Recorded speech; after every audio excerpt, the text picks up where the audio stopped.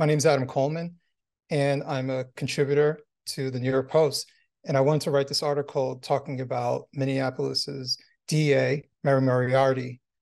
One of the reasons I wanted to write about this, amongst other articles I write, is because of the power that she has and the dismissal of actual victims that exist within her county that she's supposed to be advocating for. We have people who are victims or they're family members of victims, and they're basically stating to her that this seems like a miscarriage of justice to give people extreme leniency, basically no jail time for their involvement in serious crimes like murder and even rape.